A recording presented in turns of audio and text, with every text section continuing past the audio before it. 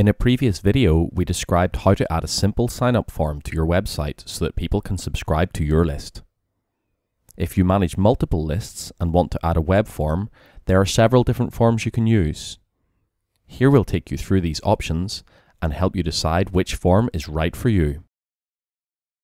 To get the code to place on your website, first sign in to Simple Lists, select your multiple list account, navigate to General Settings, and then select the Subscriptions tab. Scroll down and you'll see 4 different forms. A form with a drop-down menu, a form with a multiple list selection box, an unsubscribe form, and a single list form. To create a form, you simply copy the HTML into your website. The first form has a drop-down list which users can use to select one list to subscribe to.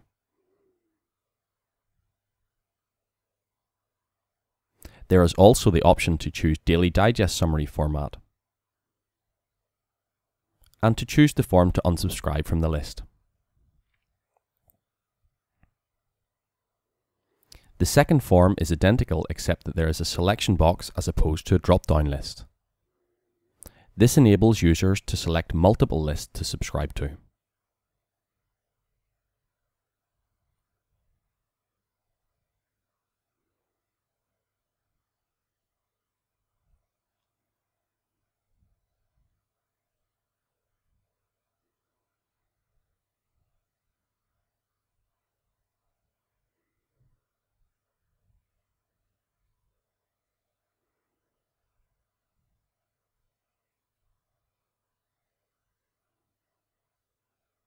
The third form is an unsubscribe form. Note that users are unsubscribed from all lists when they submit this form. The last form is a single list form. Users are not given a choice of which list they would like to subscribe to.